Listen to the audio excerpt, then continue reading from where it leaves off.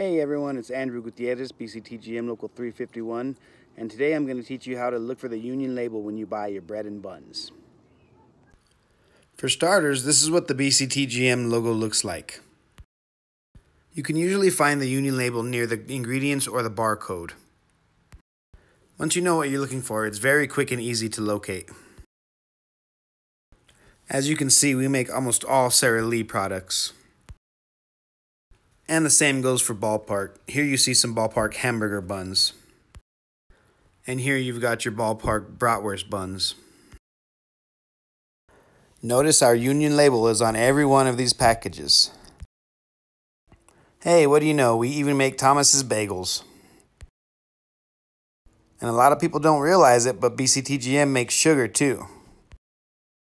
And for all you New Mexicans, BCTGM Local 351 also represents all of the bakers at the Smith's grocery store bakery department. So anything you buy from Smith's, whether it's sweets or just bread, is also union made by Local 351. So remember, always look for the union label and support those who support you.